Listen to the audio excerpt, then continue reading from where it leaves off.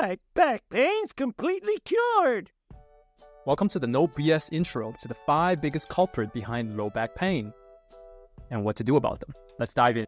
Coming in number 5, muscle strain. This is an injury to the tendons and muscles in the lower back. Pushing and pulling sports, such as weightlifting or football, can lead to lumbar strain.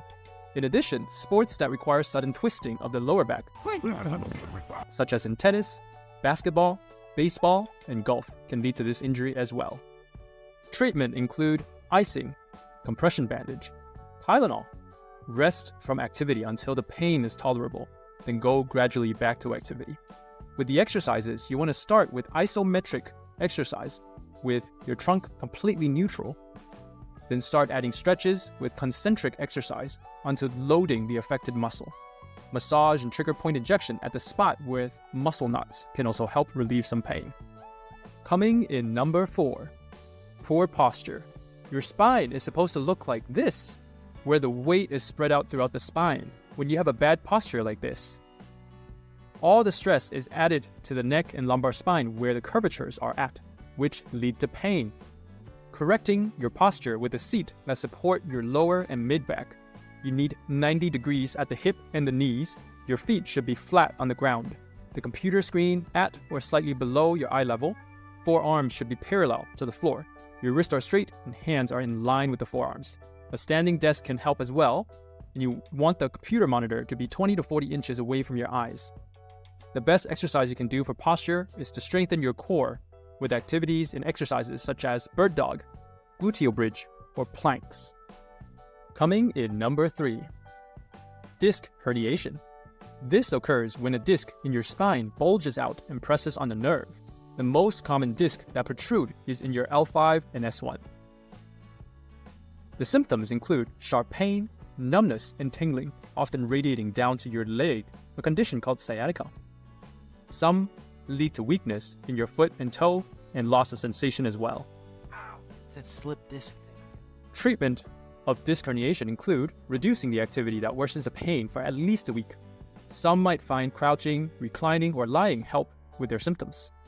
After that week, you want to start returning to physical activity plus or minus physical therapy.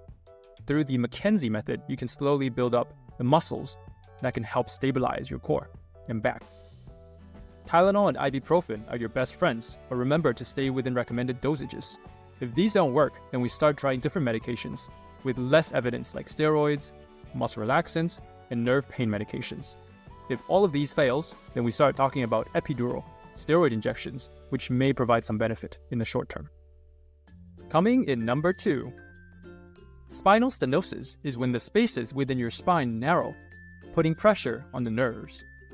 You'll often feel better when leaning forward, like on a shopping cart. This is called the shopping cart sign.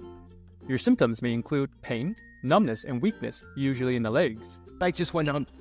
Sometimes your pain gets worse or your legs gets increasingly heavier with walking or standing for a long time. Then sitting and leaning forward helps relieve the symptoms after a while, then you can walk again. This is called neurogenic claudication. This is one of the few causes of low back pain that can potentially be an emergency. If you lose function of your leg or foot, where it's super weak, or if you pee yourself or poop yourself, or the opposite, where you cannot pee or poop, you might need urgent surgical decompression from the neurosurgeons, and you shouldn't be watching this video.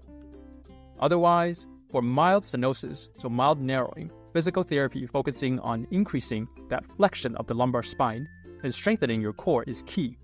Medications like ibuprofen, nerve pain medication, and epidural injections can also be helpful. Surgery is the final options and not always effective. Coming in number 1, arthritis.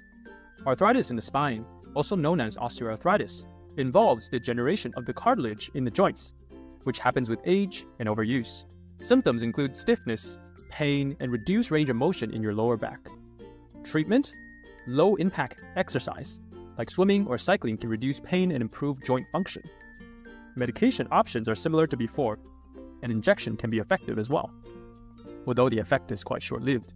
Surgery is usually the final option, and it sacrifices mobility and flexibility for improvement in pain, which is quite the trade-off.